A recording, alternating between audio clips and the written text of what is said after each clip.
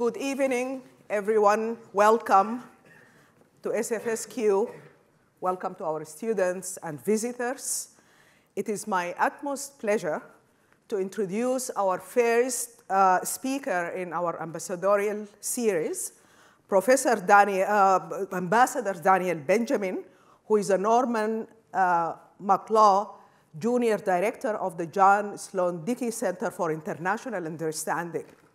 Prior to joining the Dickey Center in 2012, Ambassador Benjamin served again as Ambassador at Large and coordinator of for counterterrorism at the United States State Department. In that position, he was a principal advisor to Secretary of State Hillary Clinton on counterterrorism. Ambassador Benjamin was the longest-serving coordinator for that task since the position was created. And during his tenure, the office of the coordinator was elevated to become the Bureau of Counterterrorism.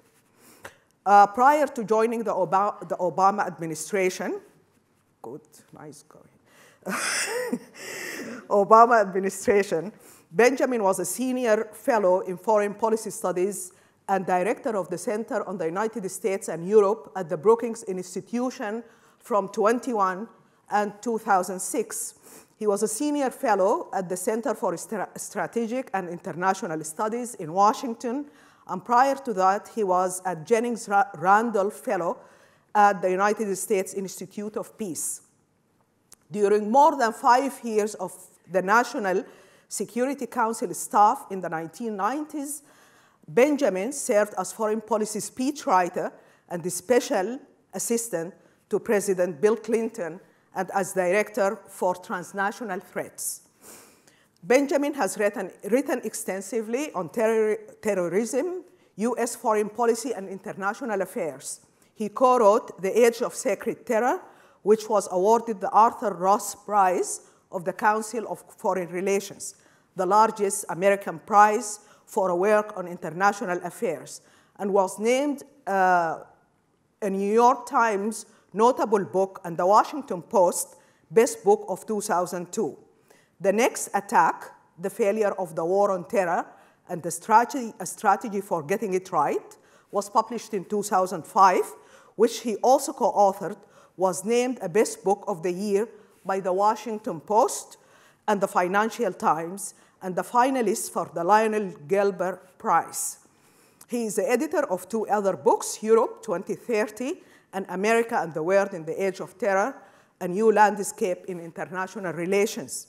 He has appeared on numerous television and radio programs, including 60 Minutes, Frontline, The News Hour, All Things Considered, Morning Edition, Fresh Air, the Today Show, Good Morning America, The Oprah Winfrey Show, and his essays have appeared in publications including the New York Times, the Washington Post, the Los Angeles Times, the Financial Times, the International Herald Tribune, the Times, Slate, the New York Review of Books, the New Republic, the Frankfurter Zeitschrift, and Die Zeit. Okay. Benjamin began his career as a journalist and held positions as Germany bureau chief for the Wall Street Journal and Germany correspondent for Time magazine. He holds degrees from Oxford, where he was a Marshall Scholar, and Harvard, where he completed his undergraduate work, graduating magna cum laude. Please join me in welcoming Ambassador Benjamin. Thank you very much.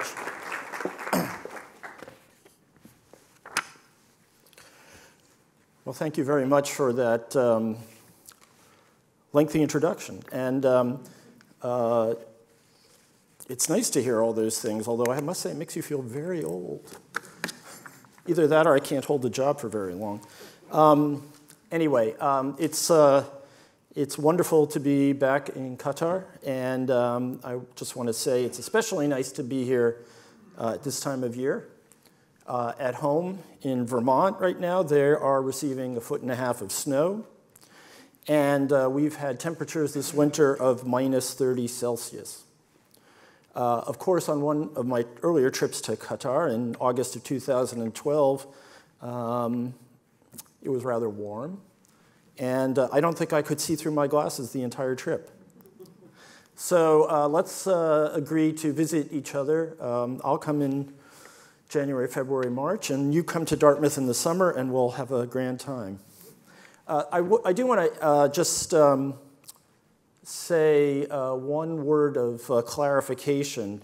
One of the sort of absurd niceties of serving with the rank of ambassador in the government, and I think this is true in most places, but it's certainly true in the US, is that they let you call yourself ambassador after that. I also go by professor or director and just plain old mister, but I am not part of the US government now. And I was a political appointee, and my service ended on the last day of 2012.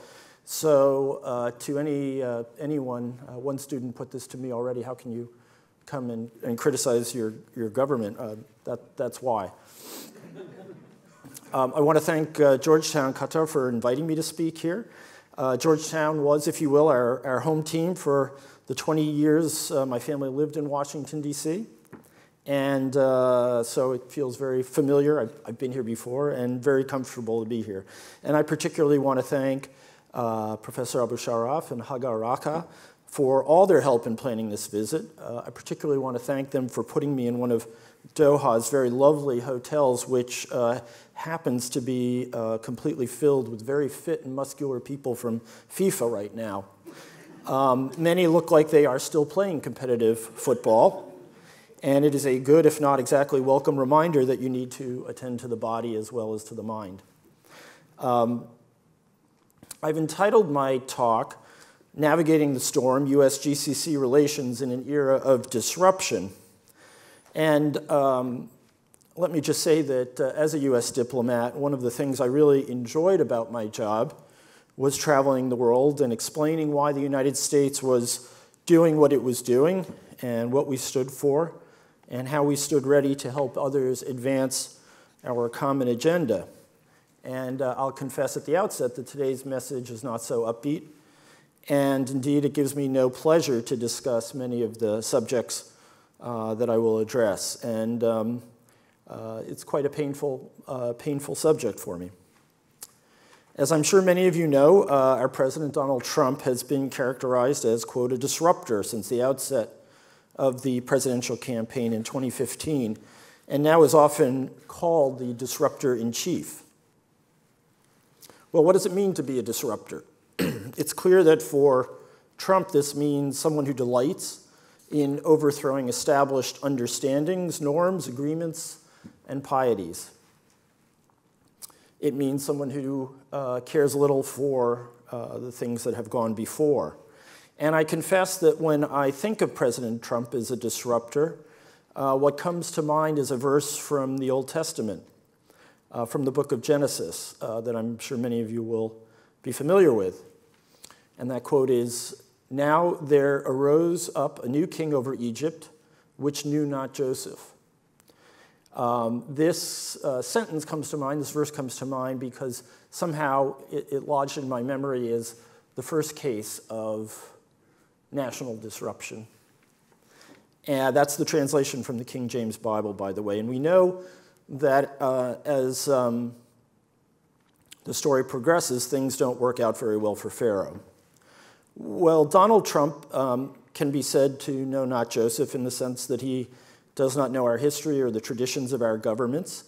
It is noteworthy that in almost 250 years of American democratic experience, he is the first American president who has spent no time in government. He is skeptical of our traditional alliances and our friends, and also sometimes our foes. And he certainly is skeptical or unknowing of the reasons why we consider our allies to be our allies and our foes to be our foes. He embraces, as has widely been noted, a transactional approach to foreign policy. That's another way of saying that he prefers to have discrete deals that don't hinge on accumulated understandings of from the past or established relationships. The worldview behind this approach is at odds with U.S. traditions. But it was set out, I think, pretty forthrightly in an essay in the Wall Street Journal by White House economic advisor Gary Cohn and National Security Advisor H.R. McMaster when they wrote, "The president embarked on his first foreign trip," this was his trip to Saudi Arabia, "with a clear-eyed outlook that the world is not, quote, unquote, a global community, but an arena where nations, non-governmental actors, and businessmen engage and compete for advantage. We bring to this forum unmatched military, political, economic, cultural, and moral strength. And rather than deny this elemental nature of international affairs, we embrace it. In other words, we are in the world as it was imagined by Thomas Hobbes. It's a world of untrammeled competition, of bellum omnium contra omnes, the war of all against each other, and game on." Well, at the macro level, this has meant in foreign policy that even though there have been no true deep crises, it has been a year of pretty much ceaseless news. There have been, understandably, a lot of efforts to take stock of what this has meant, since we have just rounded the one-year point. And you have to admit that this is a fast-moving target. Now, Greg Goss, who many of you will know as one of the preeminent scholars of this region, wrote last fall that for all the noise, not much had changed in U.S. policy towards the Middle East. But that was written before the administration's decision to recognize Jerusalem as Israel's capital, and also before the solidification of the rift in the GCC. I consider myself to be a great fan of Greg Goss, and I'm betting by now that he has changed his view. My own view is closer to that of Council on Foreign Relations scholar Stuart Patrick, who recently wrote that the global liberal order has not collapsed, but it is in distress as the president turns his back on the world that the United States made to embrace a nationalist and isolationist foreign policy. And this is very much a consequence of the transactional approach. Now, there is more than a little unpredictability that follows from this approach. But one natural consequence is a strong focus on the power of partners. And Trump personally has an approach that focuses on big states. And that makes sense within this logic. If we're going to compete for advantage, we want to make sure that the big guys are on our side. Now, no one should think that this is completely out of the blue for the United States. America has often wanted to have the strongest players on its side.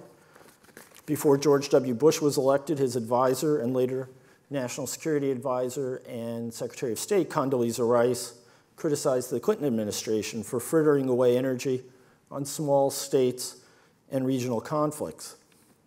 The job of the U.S., in her view, was to manage relationships with great powers. But even this is a bit different from what we see today, and President Trump has taken his approach to a much greater extreme. Let me be a little more specific. At a time when the president has pretty consistently denigrated such traditional allies as Germany, in East Asia we have seen a strengthening or tightening of ties with Japan, which is really the only traditional treaty partner that we have that has come out of the last period well.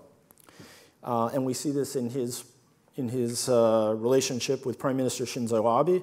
And to be sure, there is some virtue in this since it comes against the backdrop of the unfolding nuclear confrontation in North Korea.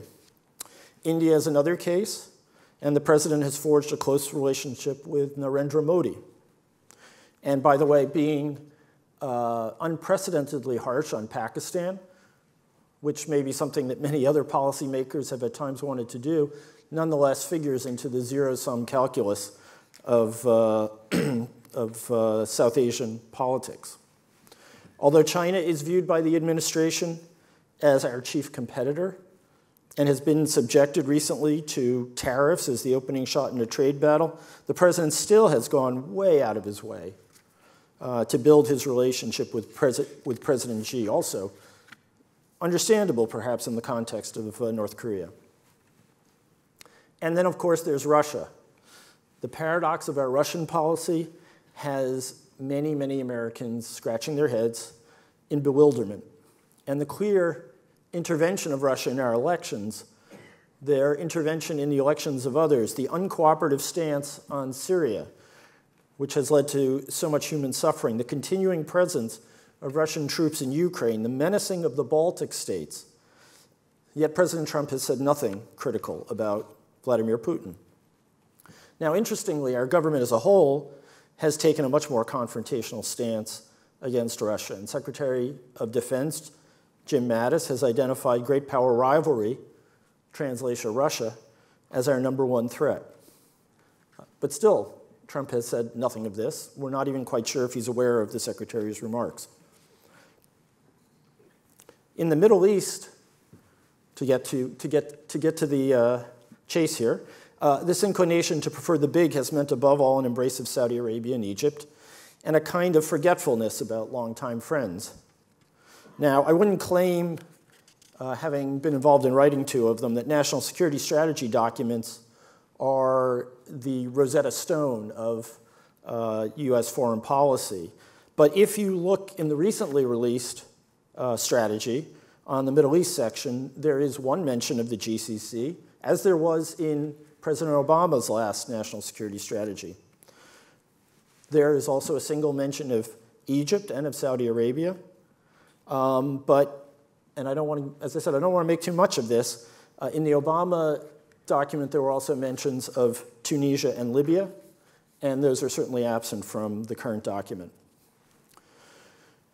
What makes Trump's big state focus so problematic is that it comes at a time of the emergence of a newly energized, really unprecedentedly energized, one could say, Saudi leadership, with dramatically new policies that are, shall we say, forward-leaning at the very least.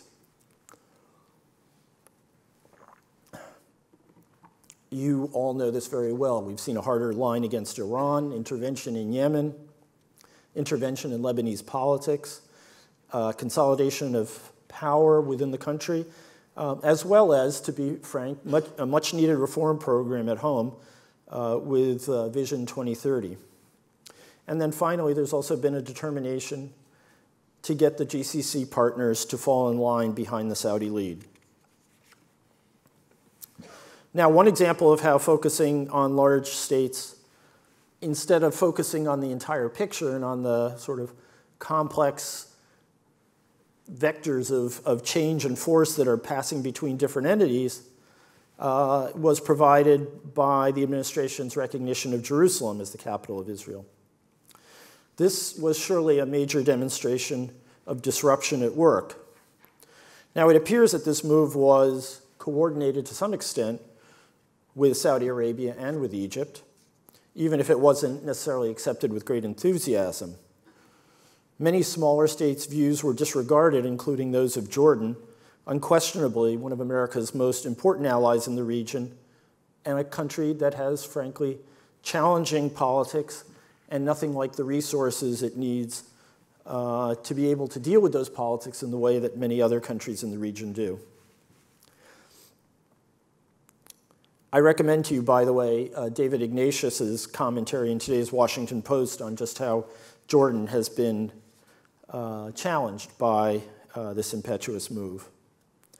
In the Gulf, again, and you'll know this better than I do, the intersection of the emphasis on disruption and big states has meant, of course, that the president took his very first trip abroad to Riyadh, as mentioned before. This remains, it's happened, so we're used to it, but it remains one of the really shocking things about the administration.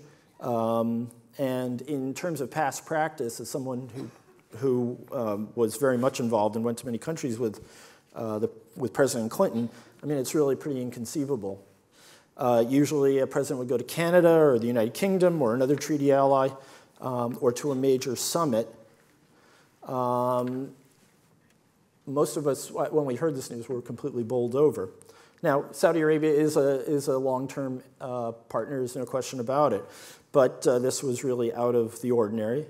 At that summit, as you all remember, the president met with many regional leaders. And of course, no one will want to forget the image of them having their hands on the glowing orb with King Salman and President al-Sisi, one that will endure through the ages, I'm convinced. At that meeting, the president met with many regional leaders, including Sheikh Tamim. And he said that the United States and Qatar had been, quote, friends for a long time, and that the two leaders discussed the Qatari purchase of, quote, lots of beautiful military equipment. His spokesman later said that the emir made positive new commitments on counterterrorism finance. By the way, if you haven't seen the news, another interesting thing, and this really is off the topic, but the president has told the Department of Defense to start planning for a big military parade in Washington. Speaking of beautiful military equipment. Anyway, shortly after this meeting, and apparently in the belief that they'd been given a green light, the Saudis broke ties with Doha and issued their set of demands and plunged the GCC into crisis. President Trump famously tweeted support for this move. I won't reread the tweets, painful enough the first time around. And that made a bad situation even more volatile. Commentators, certainly in the United States, immediately wondered if the US had suddenly thrown over its relationship with Qatar. And many wondered if the president even knew that he was dealing with the country that hosts the largest US air base in the region and the pivot point for its campaign against Daesh. Now, you who live here, I think, have probably been a little more focused on the policies of Saudi Arabia. You know that this is not the first rift in the GCC, but it is certainly the worst. And you know, it's hard to, without benefit of all the documents and the memos of conversations and whatnot, know exactly which was the chicken and which was the egg. But I think it's safe to say that without both of these parts, without both the somewhat adventurous policies of King Salman and the Crown Prince Mohammed, and without President Trump's role, this crisis would be hard to imagine. I think it's safe to say that that constellation of events gave us a rather unique outcome. Now,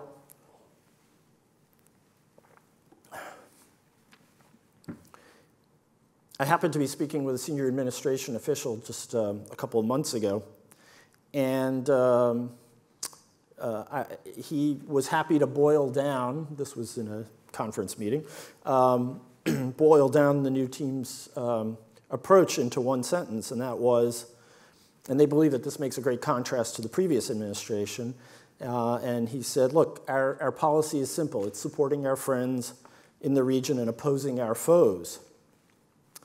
When I protested that supporting our friends didn't really comprehend all the complexities of the situation, he took great umbrage. But because, as we now know, supporting all of our friends, well, it may be a great idea, but not all of our friends think alike or have the same goals, and supporting one against another is clearly a bad idea that can have bad consequences. It's just not that simple. Now, if we fast forward to the present, it's pretty clear that President Trump, if he were a person who regretted things publicly, would admit that he doesn't want to abandon the relationship with Qatar. After the usual confusion of several days, Secretary Tillerson and Secretary of Defense Mattis, someone who I admire greatly, have both worked hard to mend this split. President Trump himself has been reported to say that he would even mediate. But I think it's safe to say that the energy going into reconciliation hasn't been overwhelming, and regional tensions that were once under control, in fact for many years, have now gotten out of hand. Well, perhaps the US will put the Humpty Dumpty of the GCC back together again, or perhaps with a crisis in North Korea and with Washington transfixed by the issue of the fact that the Iran nuclear accord is working better than they would like, and a State Department that's woefully understaffed, there just won't be the bandwidth to deal with this problem. But even with this backtracking, even with an earnest effort to try to fix the thing, for the US and for the region, the overemphasis on big states is, in my view, the wrong approach. We have long played a steadying hand in the Arabian Gulf region, and that has been beneficial for all, I believe, in terms of maintaining key partnerships that aim at attacking extremism, containing Iran, ensuring the flow of energy, and the like. And the case at hand just shows how one misstep can have profound effects that will reverberate for quite some time to come. I was just in Kuwait the last few days, and one very thoughtful scholar of the region told me he feared that the GCC might never recover from this episode and that it might indeed fall apart. And I have to say I sincerely hope that is not the case. Now, it looks like the commitment to partnerships as such is not what it was, and that the recklessness that got us here is what we are all focused on, but that does not seem like a passing problem. So we have to ask the question, how long is the age of disruption going to last? Well, I am quite sure no one knows. If I had that answer, I'd be a wealthy man at home. We could have a new president in 2020. We could, depending on what happens with the investigation, have a new president even sooner than that, although he would be one most likely of the same party. And it is possible that the next president will be more representative of the roughly 2/3 of the American public that would like to see a return to traditional statecraft and a reassertion of global leadership. We could also face the possibility of a distracted America, inward-looking, and dealing with our own polarization and with our own political warfare. Numerous experts, including myself, have said that the single greatest threat the United States faces is not North Korea, not Russia, not Iran for sure, but rather polarization. I think we have to acknowledge the possibility that we will not be able to return to things as they were. You do, after all, only step into the same stream once. Although his approval ratings are remarkably low, Trump could be reelected, or someone might replace him who believes, as he does, that the mantle of global leadership is too costly. Trump has, to a remarkable degree, got the Republican Party wrapped around his finger and has changed the party's orthodoxy. So it's possible that we could have even another minority president with a Trumpian view. Well, one of my goals here today is to underscore the uncertainty in the U.S. relationship with the Gulf region and underscore those costs. And now, just for one moment, I want to set aside the issue of the American president as a cause of the flux that we experience and consider some other factors that are casting a shadow over the future of the relationship. The first of these is the huge growth in U.S. energy production. I don't have to go through the facts of how fracking technology has allowed the U.S. to recover vast amounts of hydrocarbons that had been out of reach before and how that has made us the world's top producer of oil and natural gas. But the foreign policy consequences of that are astonishingly, really, in the U.S. policy context, seldom discussed. If you ask a member of the U.S. foreign policy establishment, the reflexive response that you will get is that because of the continued centrality to energy markets, the Gulf will always be a vital interest of the United States, even if the U.S. consumes a negligible amount or no Gulf oil or gas. And some experts go even further. Megan O'Sullivan, who was a deputy national security advisor in the Bush administration, contends that the Gulf's geopolitical importance is going to grow because in an era of cheap energy, there's a premium on production in a place where energy can be recovered most inexpensively, and that place remains the Gulf. But I really think we need a note of caution here. We need to be careful about overrating the importance of the foreign policy establishment and underrating the importance of American presidents and the U.S. Congress, which as we have seen, have become fairly unpredictable. The prospect of savings from reduced engagement in the Gulf region could prove very attractive to one or both of those entities. And it pains me to say it, but we also need to reckon with the possibility that future American leaders will not be as wedded to an America that guarantees the global order as our leaders have in the past. So there's one other thing that hangs over this picture, and that is U.S. macroeconomics, something that I confess my understanding of is really thin, but I get this. The U.S. economy is humming, but the impact of the recently passed $1.5 trillion tax cut on top of the continuing financial obligations from the past we have is going to curtail our abilities. Currently, it looks like the U.S. will fund any amount of defense spending. We're talking about a nearly $2 trillion renovation of our nuclear arsenal.